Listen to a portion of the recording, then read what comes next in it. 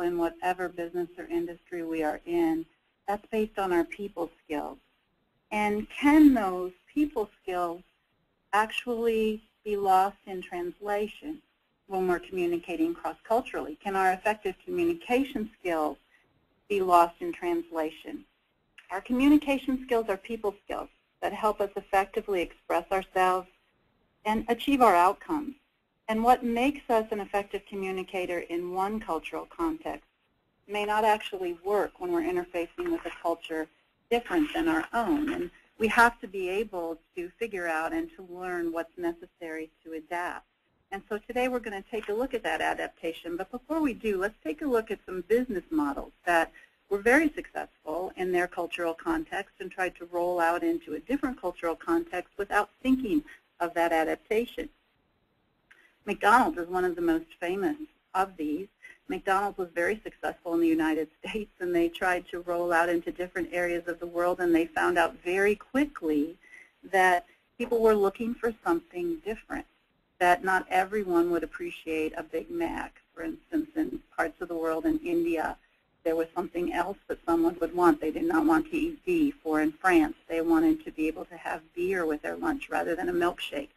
And McDonald's, Disney, Starbucks, they're all rolling out with a model that didn't really have an adaptation to it.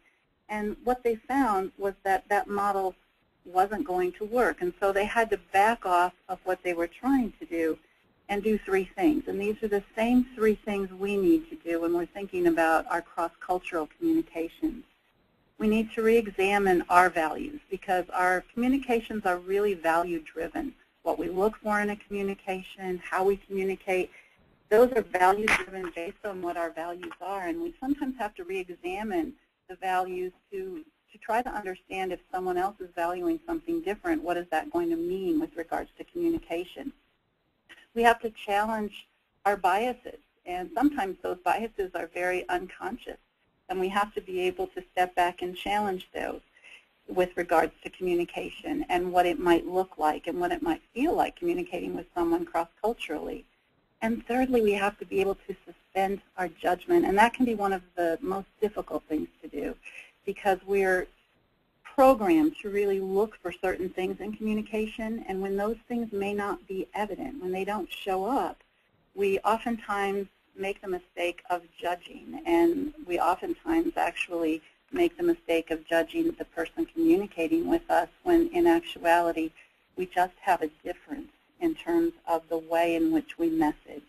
And so we're going to talk about all of those things today and try to understand how language, values, context, and expressiveness all will affect our communications, and then how to explore how to manage those differences in email.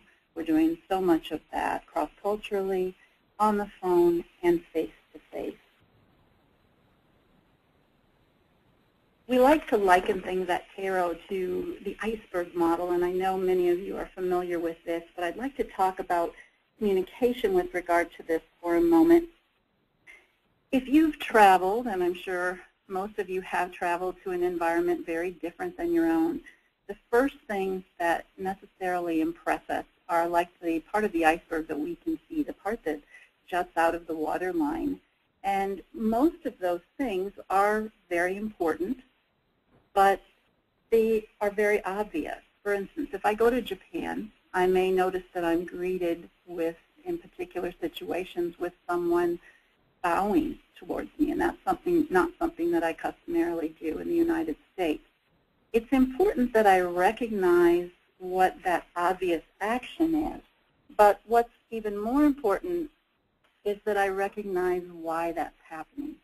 For instance, in Japan, someone may give a bow to someone else, and that links to that value of respect. And so where it's important for me to understand that they may bow, what's more important is that I understand what's driving that. And that is that value and adherence to respect, and especially for certain relationships and hierarchies.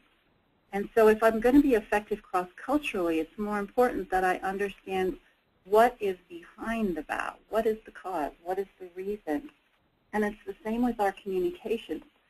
when we receive a communication, we might look at it like we look at the top of the iceberg, but what we have to do is figure out what's causing it to appear this way.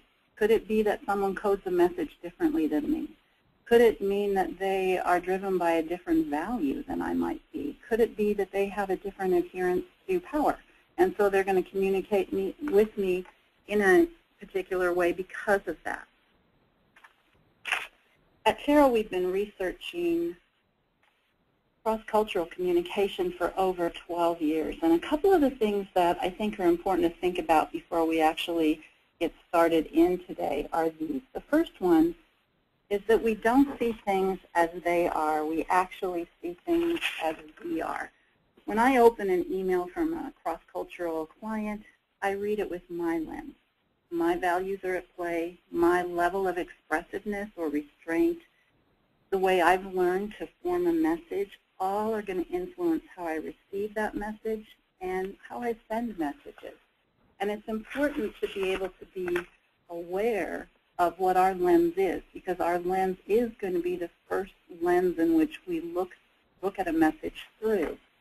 The second thing, and this that we have really discovered and realized is at play with regards to communication, is depicted here in a picture of an air crash, actually, of Korean Air in 1999.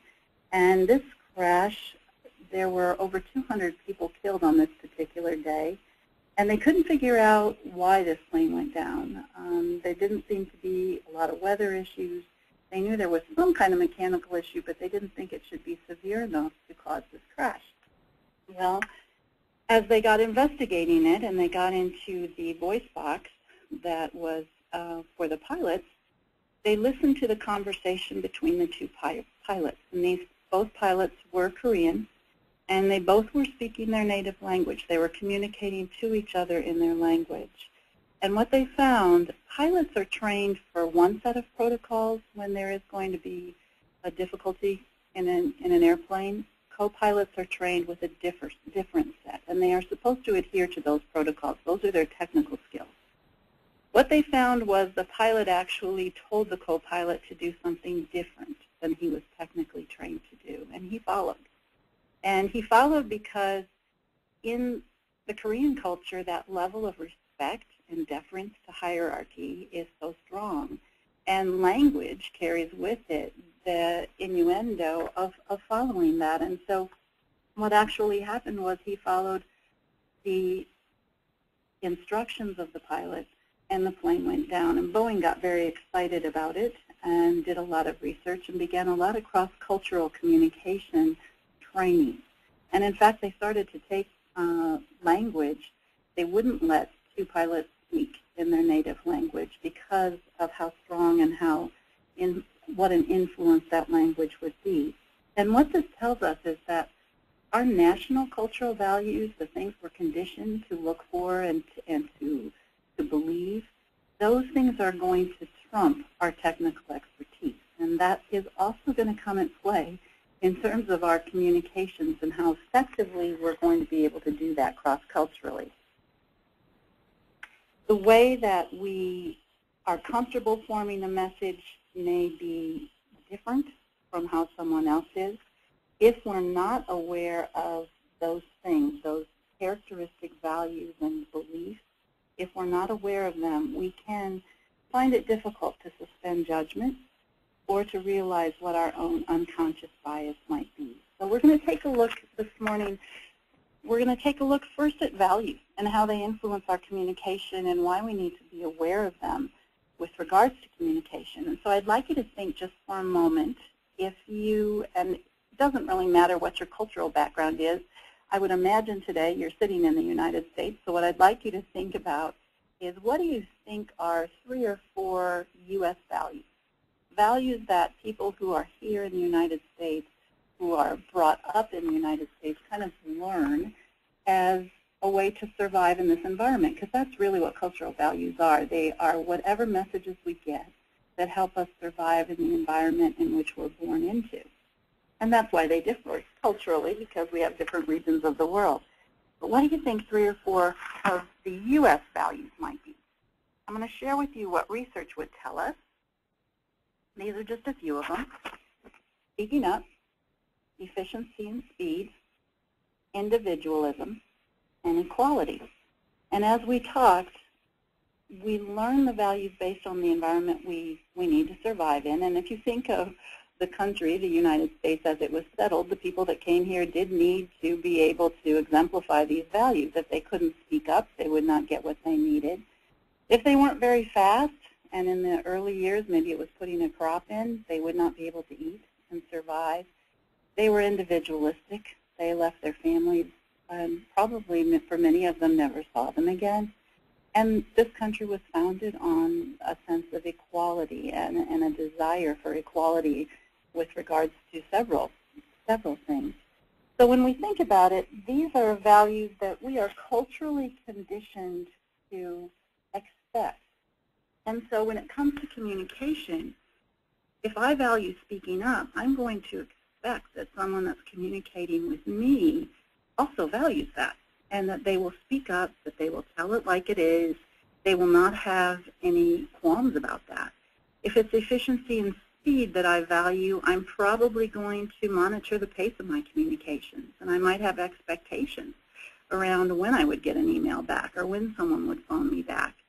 If I value individualism, I probably feel I have a right to say what's on my mind individually, or I have an expectation to do that. And if I have a value of equality, I might not monitor my communications in terms of who I'm communicating with. My email to the president of the company might look the same as the email to my colleague, and I won't have an adherence to an attention to that with regards to my communication. So these are some things these are some ways that values color what we look for in communications and actually color what we judge when we don't see these things showing up, or communications showing up in this particular way. And they influence how we will message each other. Now, if I take a look at a very different set of values and what those values might be, let's take a contrasting look. And if we look at some key Chinese values, we'll just use that one as a contrasting look to values that would be U.S. values. If I am learning to survive in that environment in China, I may have learned that I am going to preserve face or social status of someone. I'm not going to have someone lose face, and I don't want to lose face inside of someone else. I value harmony and relationships, and I value hierarchy. It is important to me to be able to defer to someone who has a higher stature than myself. All of these things are going to also influence my communication, so that I'm going to communicate in a way that is going to preserve face. And that might mean that I'm not necessarily going to tell someone something that might be seemingly disagreeable. That would go against that value of face, and that's an operating value for me. If it's hierarchy, I'm going to communicate perhaps very differently to different individuals based on the status that I perceive that they have. Family is a huge value in terms of that. I'm going to look for perhaps people to communicate around family. It's not that family isn't a U.S. value, but we demonstrate it through our value of individualism. So as you can see, my communications are driven by different values. And so what we have to consider is how can we appeal to the values of the person that we're communicating with cross-culturally? What is important to them? What are they looking for in a message? What will be something that they would not do? What's something that they would do in a communication message? How does that help me adapt my natural style of communicating so that I'm able to message them in a way in which they receive the message I intend? And so values and communicating to values and adapting so that we can speak to someone's values are going to make our communication go forth with a lot more ease. So that's the first consideration. The second consideration that we want to talk about is not the value, but the context. How is the communication really coded. And we have, if you would think of a continuum, we have a continuum, and on one end we have high context communicators, on the other end we have low context communicators, and cultures line up somewhere along this continuum with regards to how they code their communications with regards to context. So let's talk about that. A low context culture is a culture where communications, if I have to say something, I say it very directly. I use just the words that I need to use in order to get my message across. I'm very specific. And in low context cultures, you'll hear things like, well, just tell it like it is. Get to the point. It's very explicit. So if I need to say, we need those books by Tuesday, I just say that. And that is all that I say. And the words convey the message. As you can imagine, with some of the values that we talked about with regards to U.S. is a very low context. We're not the lowest context on the continuum, but we are a very low context culture. On the other end of the spectrum, however, are high context cultures. And these cultures communicate indirectly. And there's a lot of context around the message. There's a lot that is put around the message that is to be sent. In a high context culture, information goes through very informal channels. What information I receive is going to be based on the trust that I've established and the relationship I've established with the communicator, the identity in the group. Much of the communication is nonverbal, and nonverbals are very important, and things like silence will communicate. In high context cultures, you might hear things like, oh, we can look at this again, and that actually means no, we're not going to look at this again. A yes that means no. One of the high context cultures, Mandarin language with China, high context culture, there isn't a character in Mandarin that will say no directly, just like we have an O in English. There is not a character that would just be that explicit. And so it's a very implicit kind of coding with regards to language. So let's take a look at what this looks like. If I say in U.S., I don't think that's such a good idea. That's a very direct, low context statement. If I wanted to make that more high context, I would say something like, do you think that's a good idea? Are there any other ideas out there? I like most parts of that idea. Those are high context ways of saying, I don't think that's such a good idea. You can imagine how confusing this can be in cross-cultural communications, because if you've got a low context communicator communicating with a high context communicator, they can definitely miss their messages. Now let's take a look at a high context message and what it actually means. That is a very interesting viewpoint, which could mean I don't agree, we need to talk more about this, or you're wrong. So as you can see, just in the way a message is coded, high context with a lot of context or low context, it can cause some confusion in terms of what the real message is. And the problem here is when we're talking about communication and separating the person from the communication problem, low context cultures can be perceived as rude because they are very direct. High context cultures, people who are from that orientation can be misperceived as concealing things because they're not saying something directly. Those are misperceptions, but those are misperceptions based on that coding difference. Deborah, we have a question. Yes. They're wanting a few more examples of low versus high context cultures, like in the sense when you into Mandarin. Could you give us a few more of those? I do. I've actually got a graph coming up that will show you a few of the cultures scattered around, and I've got a reference for you. Would you like me to skip forward to that? I think we'll be fine if you cover it later. Yeah, I'm coming. Well, let's go there because that's where they are. Okay, if you perfect. take a look at this graph, and this comes from a great source for those of you out there, Managing Across Cultures is the source. It's here on the slide. Direct cultures to the left, indirect to the right. You'll see that even in the graduations of the bars, you're going to see differences. So when I'm conversing with someone, client from the Netherlands, I can make the mistake because it's that much more direct than how I would be in U.S.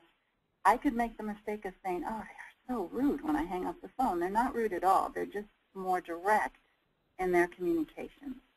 And if you look around, this is not the entire graph. I just put a smattering of cultures that I thought might be pertinent to those in the audience. But you can see there, United States is on the second bar going over towards the right. We get over to China, then we get to India, Japan, where we get even more indirect. And we're going to talk a little bit more about coding later. But those are some examples there. The other consideration are our nonverbals, because we don't tend to monitor our nonverbals in a low context culture. High context cultures do. And so a lot of times if we're from a low context culture and we're not monitoring our nonverbals, we're not even realizing that we are messaging. And we need to be able to be conscious of that. We also need to be able to monitor and pick up the nonverbals with regards to what we need to receive. And so nonverbals can be extremely important. Things are said with silence. Things are said with nods. And a lot of times if we're not attuned to that, we don't pick up that messaging. So here's our graph again.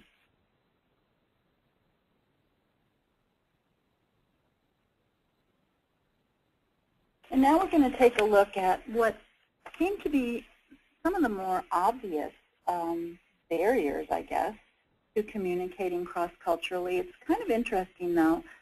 Context and values are really inherent in our cultural communications, and those are the things we miss. And yet, at TARA, we do a lot of surveys, and with the Intercultural Developmental Inventory, I get a lot of responses from people who feel that actually language, just the difference in language, is their biggest barrier. And the danger to that is actually value-driven communications and context-driven communications are as much, if not more, of what provides a barrier with us communicating effectively across cultures. But let's take a look. We're going to take a look here at a couple different things that people comment on that they find challenging with regards to cross-cultural communications and being effective. One of the first one, you know, the title there, language, I'd like to point you to an article that just came out on June 2nd, Huffington Post, 6 multilingual benefits that you only get if you speak another language. This is an excellent article if you're interested in it. It talks about the things, the nuances we're able to really pick up on, the fact that they say that half the world is now able to speak more than one language. You know, sometimes we don't see that, especially here in the Midwest, but that proficiency is gaining. The fact we can notice and appreciate things that are lost in translation. If we do understand the language, we feel a different sense of connection, of heritage. And our intercultural interactions can actually go very much more deeply if we're able to communicate. And also the self-expression that we're able to have is going to be intensified if we're able to speak the language. And so anyone who is working with a particular culture, some kind of acknowledgement and learning of the language can be so helpful because of the nuances that you're going to be able to pick up. But language, the context, the values are all going to influence. Language is one of those things that can enhance, but we can still effectively communicate cross-culturally even if we don't know the language. Dialect can sometimes get in the way. And what we don't often realize is if there's a particular culture that we are communicating with, to start to train our ear with regards to the dialect, to start to watch movies where people might be speaking, if you're speaking English, and they might be speaking English, but maybe perhaps they're originally from India, and so you start to hear the cadence of the dialect, and you begin to hear the nuances of the dialect and the way in which it affects the vocal quality, and you can begin to train your ear to be able to pick up the message, and the dialect isn't going to get in the way. Slowing communications down can also do that. But training our ear, and not training our ear to turn off when the dialect isn't something that's familiar for us, but actually training our ear to be able to listen to it and to understand it. And that is something that's possible for us to do. Translation. I want to talk about translation and language for a minute, and I want to share with you an activity that is really helpful to help people if you're working in your organization cross-culturally and language is an issue or dialect is an issue in translation. I want to show you an activity here in a moment that might be helpful. But translation can be translating when we're trying to listen to another language, or even if we're speaking the same language. I was just on a holiday in Sanibel Island with my children, and my daughter lives in London, and her boyfriend is English, and we were getting so excited before the trip to all be together, and I emailed him and I said, oh, I'm so anxious for us all to be together. And he went to my daughter and he said, your mother is anxious about this trip, and to him, the translation in his context of what anxious would mean, to me it was excited. To him it was that something was wrong. And so it can be as simple as that in terms of translation and not recognizing someone's alternative context. We have a question, and if you don't mind me interrupting. Yeah. It says, do you find that a person with English as a second language, that low context is more effective in communicating? Thank you for that question. I suppose it depends on the context of their original language. If you are speaking in U.S., if you can learn to be more low context, it's probably going to be effective for you, an effective adaptation for you to be able to do that. Now, that being said, there's an element of your own natural communication style that may or may not make that possible. But it depends on the language that was their first language, because if it's a low context language, it's not going to be that much of an issue. If they're from a high context orientation, it might be helpful if they can make some of their statements more direct and not interpret direct statements incorrectly. So as we talk about translation, let's go there for a moment. If we are, this is a great activity called Lost in Translation, and it really points out to us how challenging it is. It's challenging if I'm trying to pick up a message and it's not my first language, and it's challenging if I'm trying to give a message to someone who the language I have is not their first language. And this is a great exercise to help people recognize how challenging this is for both parties. If you try to tell a story and every time you use a verb, you have to use another one. So the example here is, I got out of bed, arose, and stumbled, plodded to the kitchen. I brewed, perked some coffee, and made cooked breakfast. This is very challenging to do, but in actuality, this is what the mind is going through when it is trying to communicate or receive a message and it's not the first language, because it's trying to get the meaning and be able to give the meaning. And when we do this in classes, I find that people will say, are we done yet? Can we be done yet? Because it's very tiring, and it's very hard to think that clearly, and it's very hard to message accurately, because you're so concerned with trying to get the accurate word.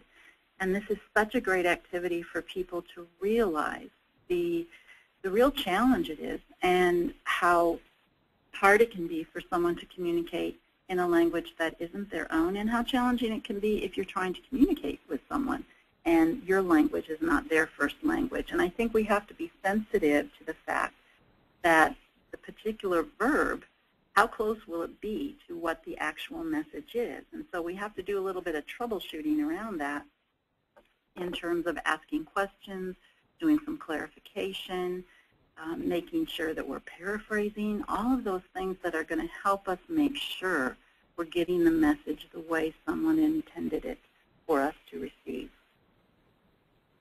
This next concept also has to do a little bit with language and also a little bit with coding. And it's such an interesting concept, is that we really do organize our messages differently cross-culturally.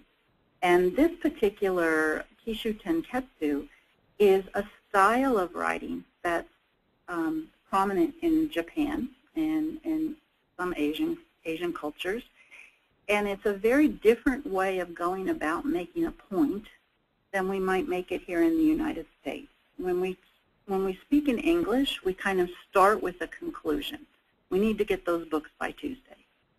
Now, if we take a look at this particular communication, which is an example of something written in this style, let's read this. I'm really worried about all the papers the conference participants will receive. It may be very inconvenient for them to have to juggle all those papers. They could become frustrated. We need to do something about it, don't you think? I'm sure everyone will expect it. I was thinking, could we give people something to hold the papers? Is there enough money in the budget to buy some bags? This particular style, the key is the statement of the topic. And when a message is organized this way, the statement of the topic comes first. And that's the worry about all the papers that the conference participants will receive.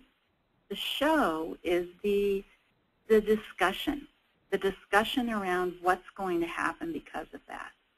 The ten in the Tenketsu is where the message shifts and the viewpoint changes. And the Ketsu is the conclusion. Is there enough money in the budget to buy some bags? Now, if we were speaking in English, we would start with that. We would start with the conclusion.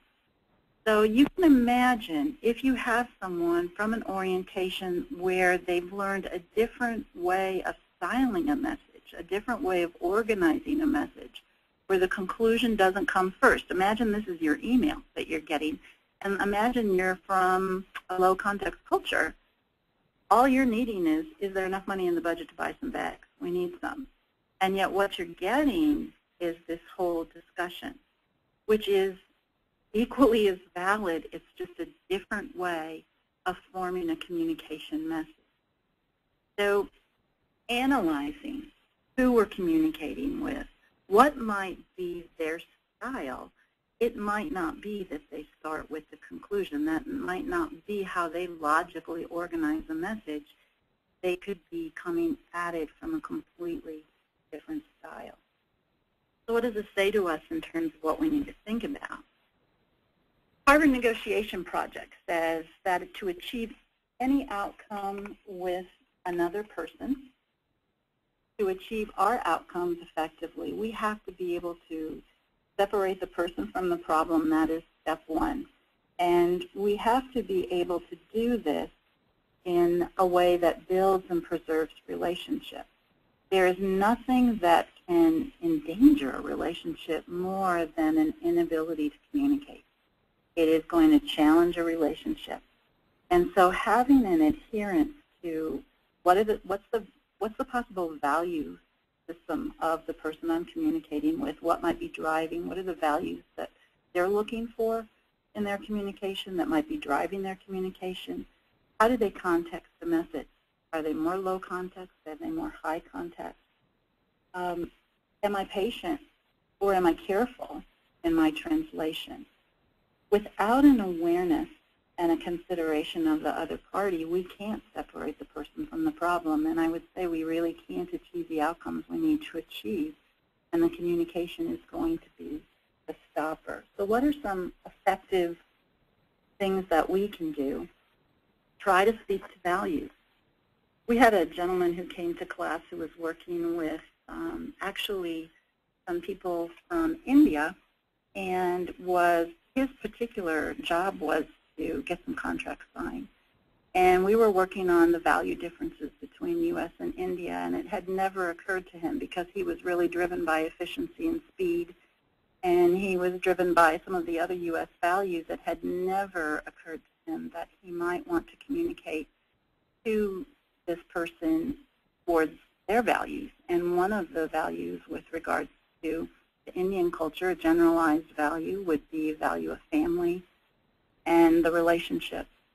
And so instead of going in and just asking for the contract to be signed, which is what he found himself usually doing and trying to get it done quickly, and he oftentimes found that there was resistance to that, he knew that this particular person went on a vacation, or had his family over actually, and they had some holiday time together. And he started the conversation with asking about that. And they were talking about family. He was relating to him about his family, and then partway through the conversation, the gentleman said to him, "Didn't you bring something here for me to sign?" He got his outcomes achieved, but he appealed to the other person's value system in terms of communication, and that can be really important to be aware of and to do when we're communicating cross-culturally. If we can kind of match the context and the style, so if we can look at our communications, look at someone, how they formulate a message, and try to figure out, are they more low context, are they more high context, what's the style in terms of which they present the message. Even in the United States with gender differences, we're low context generally in the United States if we're speaking English, unless we have cultural conditioning from another culture. But women tend to be more high context, even though they're low context, more high context than men. They call it scanning. And women will be very high scanners, they say, in communication, and men low scanners. So a great example of this is if a woman, let's say she wants her husband to pay attention to Valentine's Day, she might do a high scan, and she might present these concepts to him like this. You know, there's a lot of wonderful chocolates out in the stores this year for Valentine's Day. And she might say something like, I bet the restaurants are going to be all reserved on Valentine's Day. She's going around and giving a whole lot of information about this without saying it directly. Her husband, who would generally be a low scanner, isn't hearing the message and wouldn't necessarily pick that up in that way, would perhaps pick it up better if she just said what it was she wanted or what the expectation was around that holiday and took it into more of a low scan. So matching the context, recognizing the context and the style can be extremely helpful. We don't paraphrase enough. Saying back to someone and not being afraid to do that when we're communicating cross-culturally. You know, if I heard you correctly, this is what I heard, and saying it again, did I get that right? Those kinds of punctuation points in communications can be very helpful, and as long as our vocal tone is sincere and as long as we are not impatient with the person we're communicating with, that paraphrasing can be really, really helpful because we can clear up any of the things that might be lost in translation. Asking open-ended questions. I don't know what it is about cultural difference, but we don't tend to ask each other questions, and it's almost we stay away from that or that it's taboo. Asking open-ended questions. You know, walk me through that example again, or tell me more about what you're thinking. Those are open-ended prompts. Having someone talk more to us, that way you can pick up on value, you can pick up on context, you can pick up on style, you can start to learn. Most of us are communicating with the same individuals, and so being able to learn those patterns is going to help us, and asking open-ended questions around what the message that you're receiving can be really, really helpful. We always want to explore your own values. Your values are going to drive what you expect people to show up, providing you with, how fast you feel an email should come back to you. All kinds of things are going to be reflective of your values, and if you know those, then you can analyze when something shows up looking differently, what value is this really triggering in me, and is there a way I can re-examine that? Or can I have a conversation around that, why that's important to me, and perhaps create a better template for us to communicate. We have a hard time with not jumping to judgment. And so one of the things is really when communications come at us that we don't understand, to step back and try not to evaluate them, but try to just describe what we're seeing or hearing to ourselves. Describe it, be descriptive, and then try to think of 5 different reasons why it might be formed this way. And then make our evaluation. There's so many things that really do color our communications, even personality type, and the things with regards to our personality, let alone culture. But when it's a cultural context, just step back and describe what's happening without that evaluation. And if we don't understand, just asking, again, the open-ended questions rather than jumping to conclusions.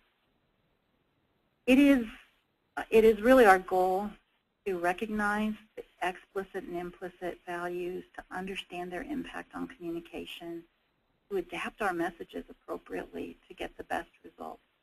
And in our organizations, to work with others to develop shared understandings to enable good collaboration and generate value. Nothing is more limiting than when we find ourselves communicating cross-culturally and instead of identifying shared understandings, we judge or we assign to a particular group of people that it's not an effective working environment. That's just totally not fair. We really want to develop those shared understandings and to refrain from that judgment. And our capacity to do that, to generate more accurate perceptions and adapt our communication to a cultural context, is going to rely on that attention to language and values and context. And we didn't talk a lot about expressiveness, but whether we're more restrained in our communications or whether we're more expressive, that can also be misperceived. And so we don't want to perceive someone's expressiveness with our own lens if theirs is different than ours. All of these things are so key in order for us to be able to really be competent as a cross-cultural communicator. Before I close, Nathan, what questions do you think might be out there? Do we have any questions from anyone right now? We don't have anything that's coming in right now, but we can go ahead and we could pause for a moment to see if something does come in. Did you want to go ahead and start to wrap up, and then I'll go through a couple announcements so they could type? Great. The only message that matters, and this really comes from our speaking presentation skills class, but I just love this message. The only message that ever matters in communication is the message that is received.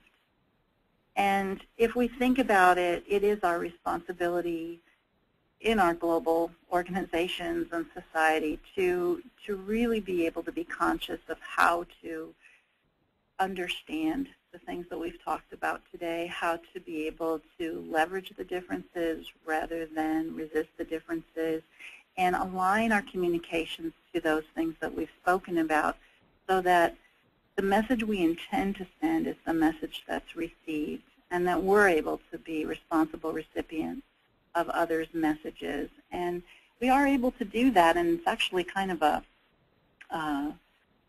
very enjoyable journey when we start to pay attention to the things that would culturally code communications. So I want to thank you, Nathan, for the time today, and I want to thank the people that were on the call today as well. We do have a couple questions coming in. I'm going to hit just a couple of quick announcements. If you are looking for that CISHRM credit, please shoot me an email. N is in Nathan, Ritz, R-I-T-Z, at DesMoinesMetro.com, and I will send you that certificate. June 19th, the Iowa Minority Business Exchange in Town Hall. You can find information on that at DesMoinesMetro.com/events. Same thing with the Multicultural Reception on August 26th. DesMoinsMetro.com/events. I do want to say a quick thank you to the Greater Des Moines Partnership and especially the Diversity and Inclusion Council and Melissa Strum-Smith, who helped put this together. She's our Chair of Education this year. So definitely thanks to those of you who helped plan this, and to Taro International and Deb. A huge thank you to you, and I'll get to the questions. They're starting to pop in now. Can you speak to gender differences, specifically males raised in a culture where women are not assertive, but now working in USA where women are? How can U.S. women best communicate with those men? Oh, can you repeat that one, Nathan? Yeah, it's a couple questions in one. The first part of that is speaking to gender differences, specifically males raised in a culture where women are not assertive, but are now working in the USA where women are assertive, and how can U.S. women best communicate with those men who are used to women being in that non-assertive position? Thank you for that. With regards to gender communication, generally, even in U.S., there are some differences where generally men are conditioned to be more direct in their communication. Women are focused, they call it, men are more report-oriented, women are more rapport-oriented, more considerate of the relationship with regards to communication. You know, in U.S. business context, there is no gender difference, and so I think the best thing for someone who's communicating with someone that might be coming from a different background is to create the best relationship they can so that they can discuss some of those differences, and to recognize when someone's communicating to you and perhaps you feel they have been conditioned in a different context, not to interpret it with your own lens, not to react to it. Create an opportunity for relationship and dialogue so that it's in both parties' interests to really figure out, you know, to have a common understanding of where each is coming from. And I think the relationship orientation would be very important to focus on so that you could create that dialogue around what a message might be meaning to you, because someone's probably not intending for you to receive it that way. Okay, we have another question here that says, I do not speak a second language, but I do have communication with many other cultures. Several from my experience speak very quietly. Do you know why this is so, and if there is a polite way to ask them to speak louder or more clearly? Again, that's going to be where we talked about dialect and training the ear, starting to train our ear, and then also I think, you know, just saying, you know, would it be possible for you to speak a little louder towards me? That will be easier for me to understand.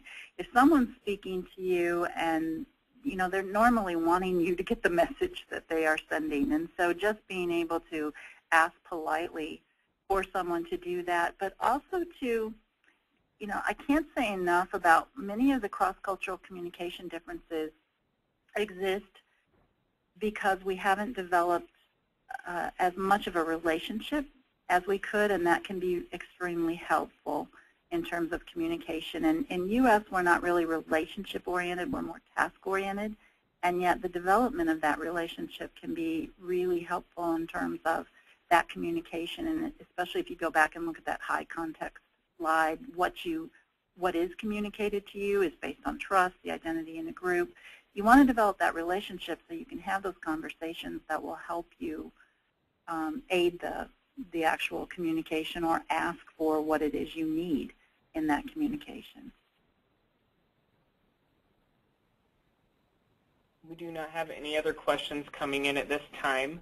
However, I do see that we have the Taro website here and their social media links there, and I'm pretty sure that they could find contact with you through those. They absolutely can, and Whitney will be so pleased that you mentioned that. We're out there for you. She's posting all the time things that might be of interest to them, and if they go on www.taro.com, they'll have my contact information, and I invite anyone with any further questions to please feel free to email or call. Okay. And same thing with my contact information. My job here at the partnership is working on the diversity inclusion initiatives through our workforce development arm.